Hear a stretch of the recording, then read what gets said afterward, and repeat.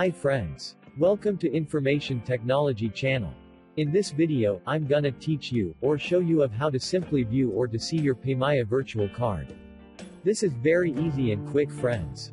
All you need is a PayMaya account and available balance at least 100 pesos above. Yes, at least 100 pesos minimum balance or above. In order to view your PayMaya Virtual Card, I'm gonna show you now.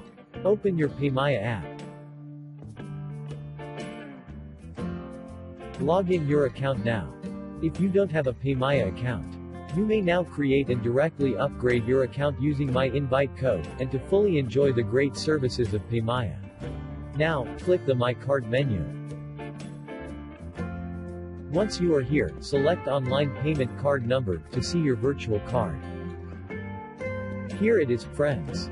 You can now use it to shop online, book flights online, and many more. That's it for this video, friends. If you like this video, please do not forget to like, share and subscribe.